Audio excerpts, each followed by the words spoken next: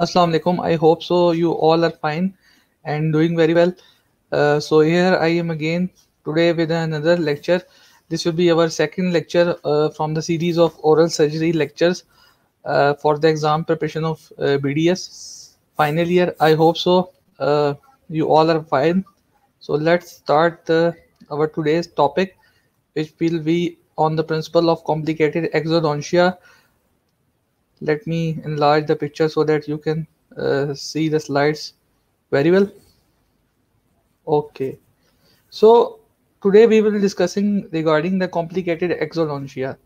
So there are some principles that you need to follow whenever there is a case in the surgery department that you interface which will be complicated, like with the one which can't be done in simple surgical techniques.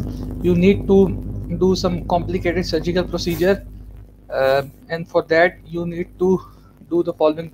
You have to follow the following principle. So first thing that we need to follow is uh, whenever we contract such a case, we have to do flap surgical incisions. Basically, we have to give different type of the flaps. So one of the thing is here you can see in the clinical picture, we have to raise different types of flaps here. So there is a section of soft tissue that outlined by the surgical incision.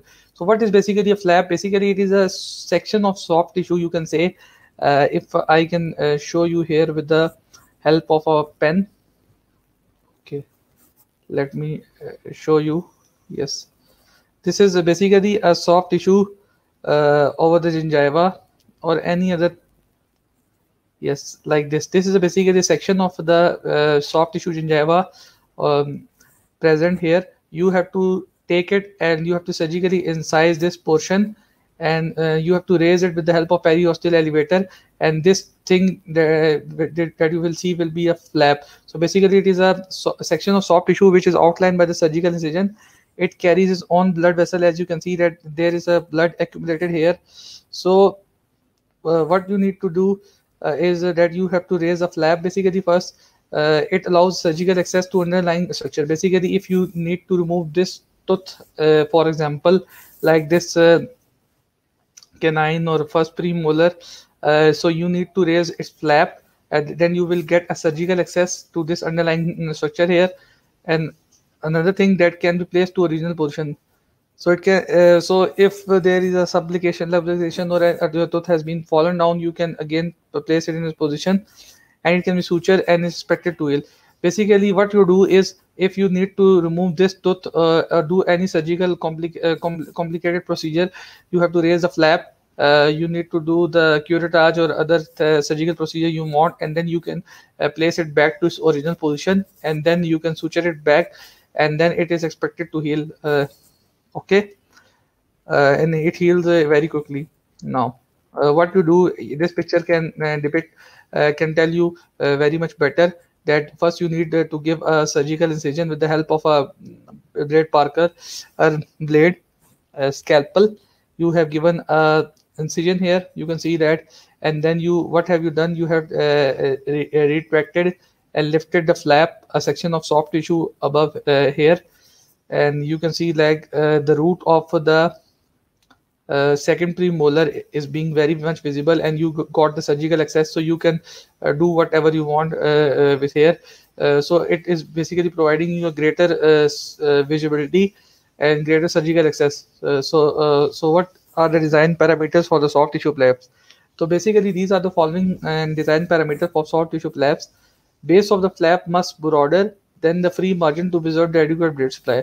So whenever you are giving such a surgical incision for the local flap or any other soft tissue flaps, you should always remember one thing in mind, that the base of the flap should be much broader than the free margins, so that it can preserve adequate blood supply. So you can see here in this picture, it has he has this the picture has been self-explanatory, that the base of the flap is much broader than its free margins, which are very much smaller. You can see that, and it is preserving the as much adequate blood supply as much it can. So there are margins here. You can see that the base is much more broader than the free, margin, so that its uh, blood supply can be preserved as much as possible. Then we come here. You can see that there should be it should be of adequate size for several reasons, because it provides adequate access. One thing that you require more is the surgical access, and access should be as much adequate as you want. Then it helps in you easy flap reflection. So whenever you cut a section of the soft tissue here, it should be easy for you to reflect it or retract it with the help of the elevator or a retractor. Then the long straight incision with the adequate flap reflection heals rapidly than the short torn incision. So this is one of the tick of the clinical point of view. You should remember that you should always give a long incision rather than interrupted short incisions, because the short incision will take a lot of time to heal rather than a long straight incision with adequate flap reflection. So always give a single long straight incision in spite of short toned incisions, because it will help your healing proper. Then there are other parameters as well. When we come to envelope flap, it is between the two teeth anterior and one teeth posterior to the area of surgery. So whenever you are giving the envelope flap, you should keep these in mind. These two things in mind, that it should involve two teeth anterior and one teeth posterior. So it can be like lateral incisor, canine, and one first premolar, and it should be given with releasing incision. Basically, one tooth anterior and one tooth posterior to the surgical area. So always remember that envelope flap should be given two teeth anterior and one teeth posterior to the area of surgery. So basically, if you are giving incision in the area like uh, here, so you should always keep the two teeth anterior and one teeth posterior to it, so that you can easily raise the flap as well and give a releasing incision, one anterior and one posterior to surgical area. Then when then full thickness mucoperiosteal flap, there is you should remember that full thickness mucoperiosteal flap always involves the bone as well as the mucosal mucoperiosteum as well. So it involves the mucous membrane over the flap and then the periosteum bone as well.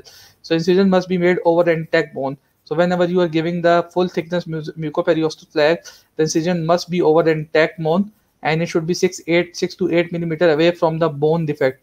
So keep this figure in mind. It can be asked in your MCQ as well as in your any exam regarding how much millimeter away it should be given from the bone defect, 6 to 8 millimeter.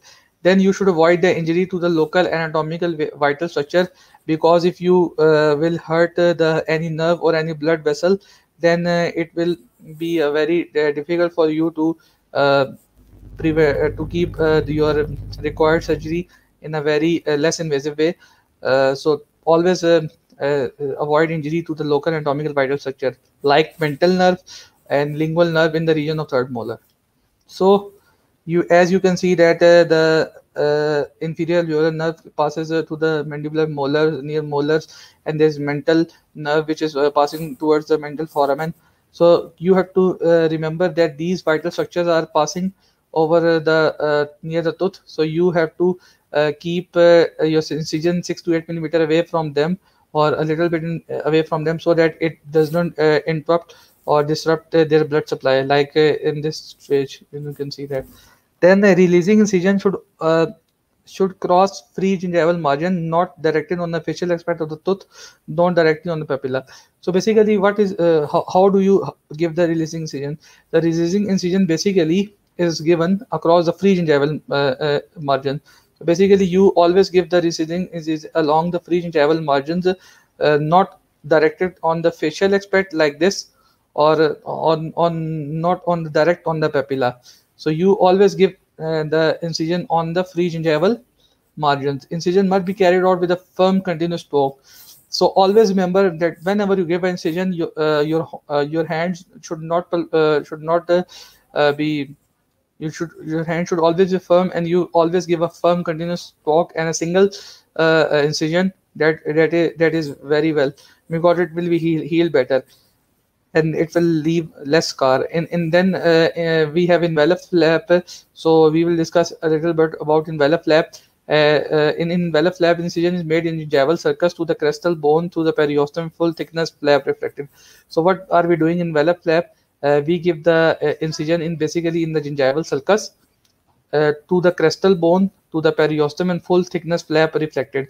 So it is basically in envelope flap we are giving the full thickness mucoperiosteal flap in which we are contacting the intact bone as well, removing the periosteal layer and the mucous membrane in the gingival sulcus. And what are its advantages? The advantages includes avoidance of the vertical incision. We can avoid the vertical incision. We can approximate is very easily. And what are the disadvantages? Disadvantages include the risk of end tearing. We can tear any other soft tissue or any nerve. Limited access and visualization. Basically, there is limited access in this type of the flap, and we can't visualize it very much. And there is a possibility of injury to the palatal vessels and nerve. So basically, you can you can uh, injure a palatal vessel or nerve in this type of the flap. Now you can see this is an envelope flap, and it is given here, and you can see that the base is broader, and it is given like from the gingival margins, gingival sulcus here, and it is given towards the crestal bone, and the periosteum has been removed, and so it is a full mucus thickness flap basically here. Then we have three corner flap, which is also known as triangular flap. So you should remember that in this type of flap, envelope incision is given with one releasing incision. So in this envelope incision is given with one releasing incision.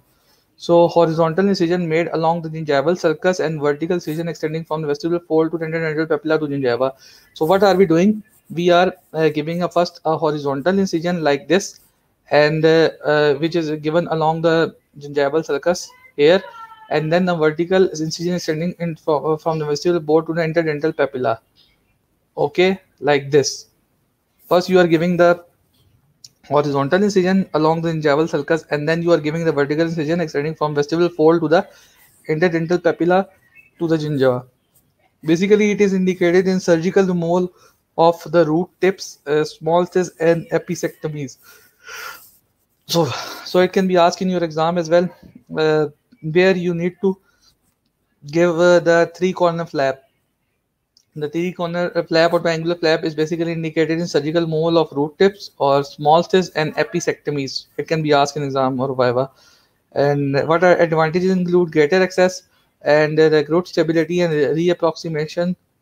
However, the disadvantage includes vertical component more difficult to close and mildly prolonged healing. So the healing is basically a little bit longer in this case, and vertical component more difficult to close.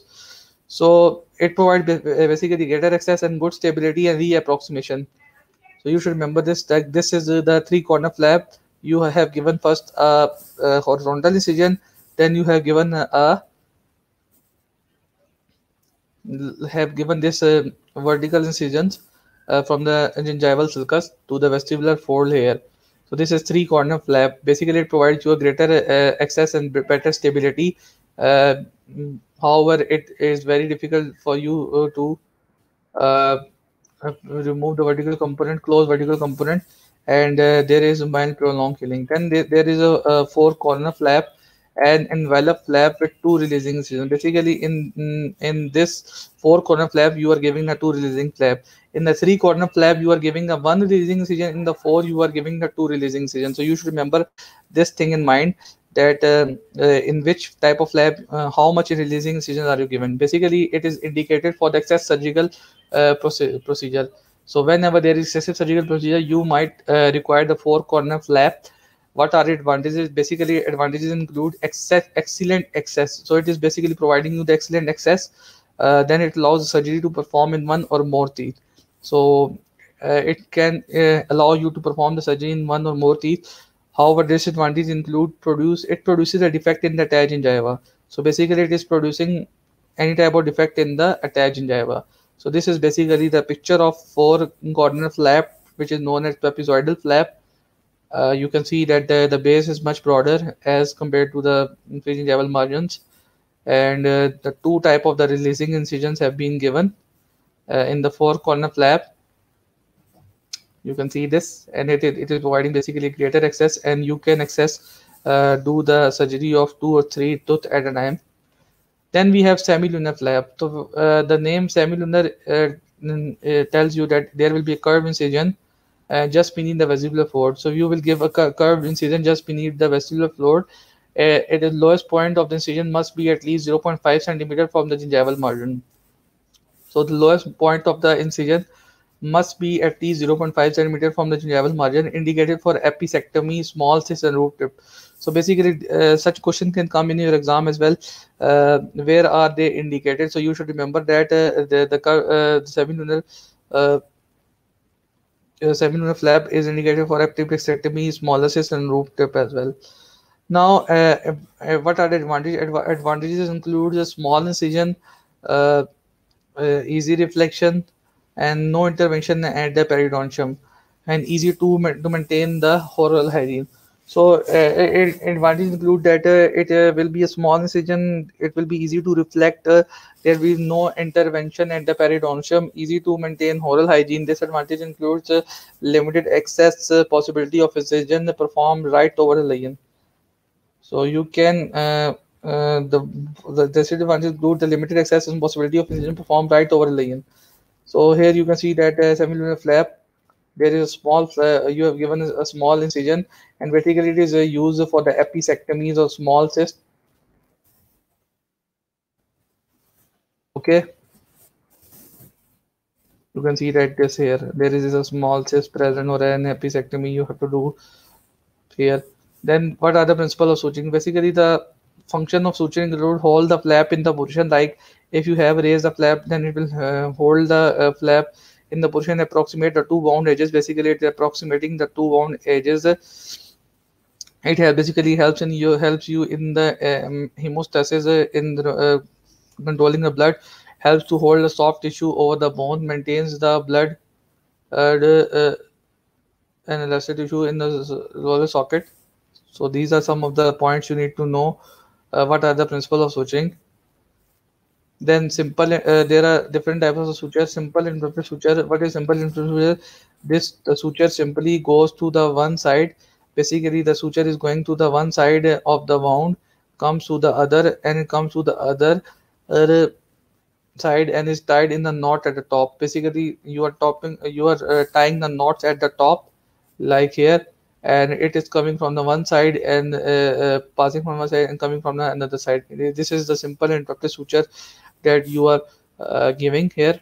Okay, so you cross the one side of your suture side with the other from the on.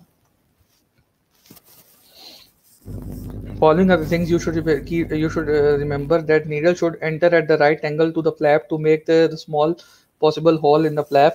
So it should be always given at the right angle like this to make a small possible hole in the flap. The minimal amount of the tissue between the suture and edge of the flap should be 3 millimeter. This is you should note this for an MCQ, that the minimal amount of the tissue between the these two should be 3 millimeter. The suture should not tight too tightly. Suture should always tight a little bit tight, not too much tight. There should be no blanching of wound edges. Though you should not see a blanching of wound edges. In three corner flap, vertical incision must be closed separately. So in the three corner flap, you need to close the vertical incision separately. Suture should be placed for approximately 5 to 7 days after extraction. After a week, you or a 5 days, you should recall the patient and remove the incisions. Okay. Now, the principle and techniques for surgical extraction. What are the indications for the principle and techniques of surgical extraction? Indication includes when initial attempt at the forceps extraction failed, patient has dent and heavy cortical bone, short clinical crowns, hypercementosis of the roots. So what is happening here? It is indicating that when initial attempts at the force extraction is failed, patient has dense and heavy cortical bone, short clinical crowns, hypercementosis of the roots. So these are some of the indications that you need to know whenever there is hypercementosis of the root, whenever there is short clinical crowns, or patient has dense and heavy cortical bone, and when initial attempt at forceps extraction failed. So then you need to go for the surgical extraction. However, if these conditions are not present, and you can extract the tooth under the simple extraction as well. And however, when there is wide divergent roots, you can't go for the simple expression. You should know that maxillary sinus is suspended to include the roots of maxillary and molar. So in this case, you need to go for the surgical extraction crown with extensive caries.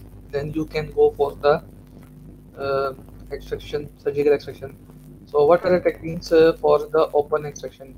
So basically, the techniques for the open extraction includes whenever there is the single rooted tooth, you need to do first to the raise the adequate flap reflection, then you get the access for the bone removal, reseed extraction forceps. Basically, you have to reset the extraction forceps here.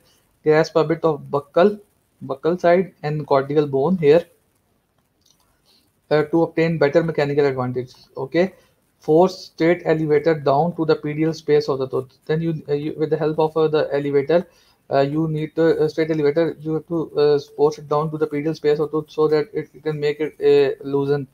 Final option: remove the bone over the area of the tooth. Like you have to remove this bone one half to two-thirds of the length of the root, basically. Okay, purchase point made, then the purchase point is being made, and the crane pick then used for the extraction. Purchase point is being made and crane pick then used for the extraction. Bone edge is inspected, basically wound is irrigated, and then it is sutured. So what have we done? First of all, we for the single rooted tooth, we for the single rooted tooth, we have first placed the adequate, remove the adequate flap. Then we have got the access for the bone removal. Then we have resetted our extraction forceps, grasped a little bit of the buccal cortical bone and then the lingual cortical bone to obtain better mechanical advantage, forcing our straight elevator down the pedial space of the tooth.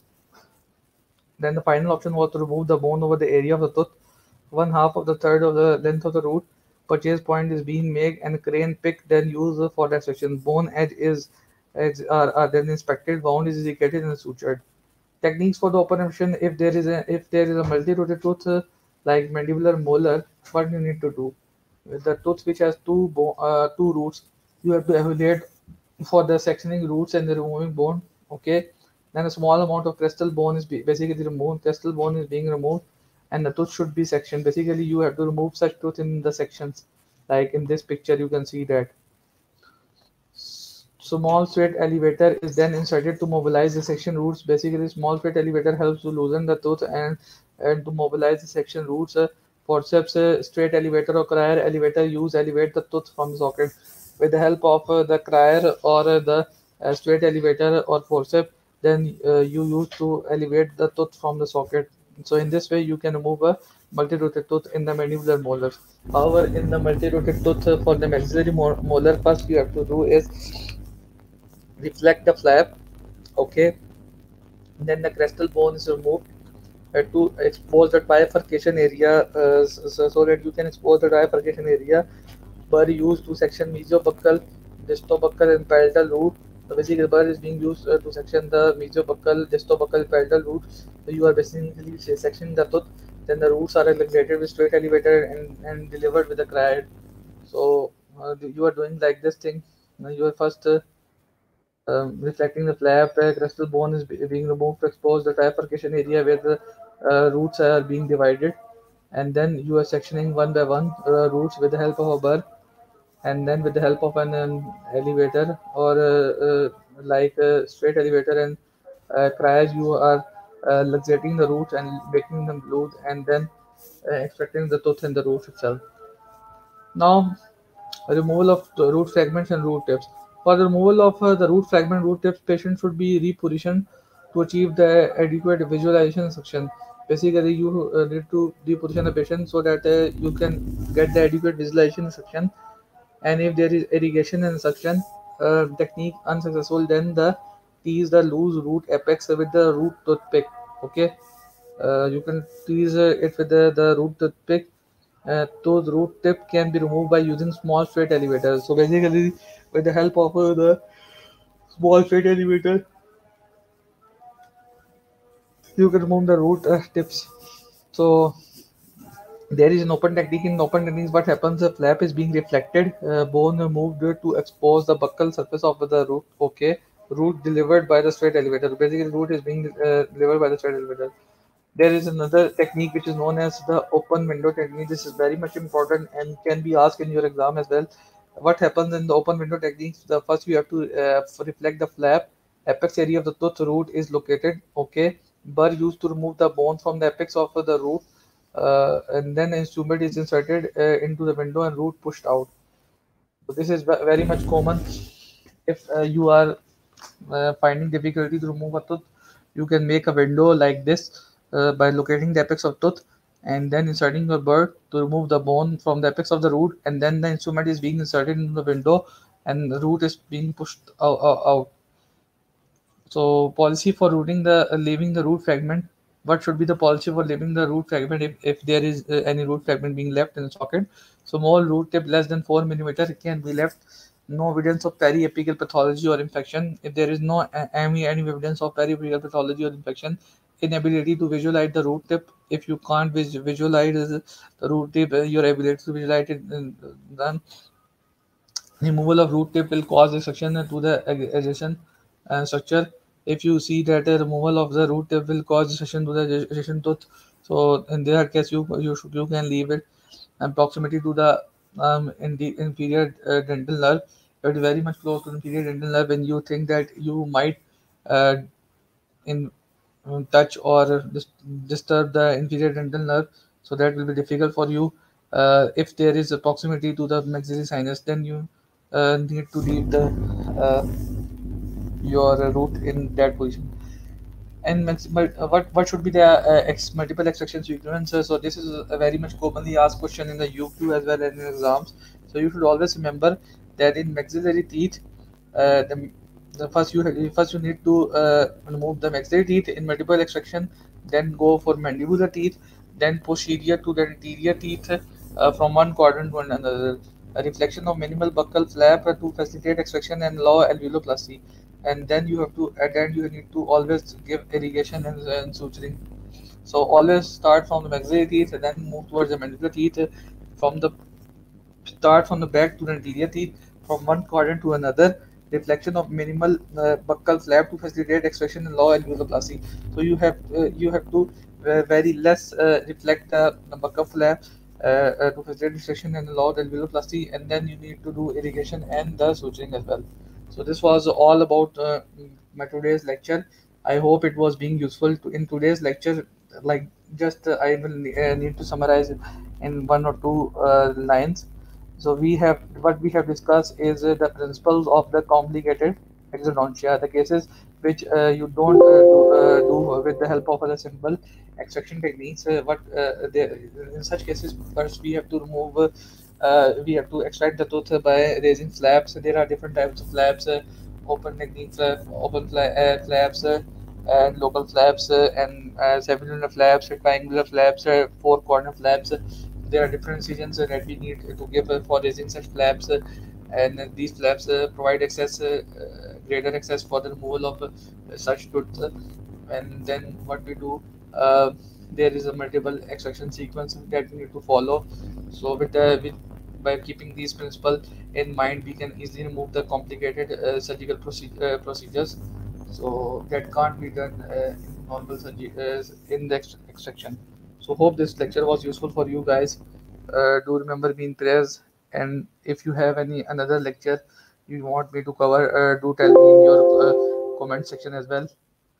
Till then, stay tuned and Khuda Hafiz.